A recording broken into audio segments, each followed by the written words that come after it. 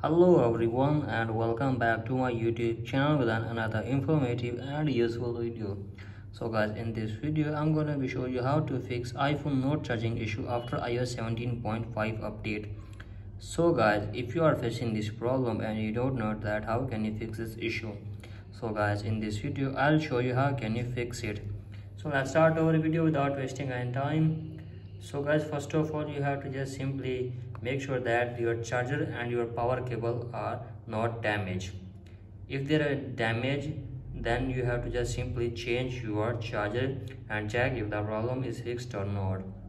And if the problem is still there guys, then you have to just simply clean the charging port from here and take a small brush and clean your charger port from here and check if the problem is fixed or not.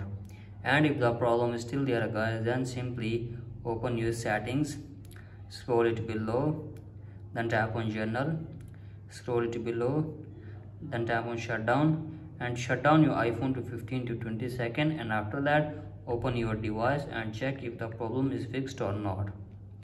And if the problem is still there guys, then you have to make sure that your charging port is not damaged.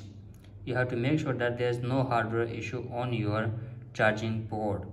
And if there have any damage or hardware issue, then you have to just simply go to an Apple store for repairing.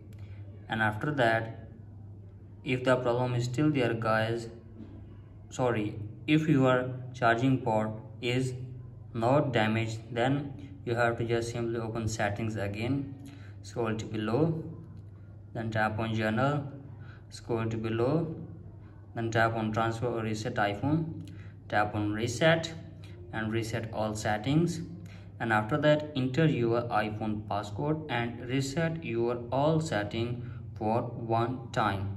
So guys, simply reset your all setting one time and hopefully your problem will be fixed. So that's it for today guys. Hope this video helps you. If you like the video, please subscribe to my YouTube channel as well. Thank you.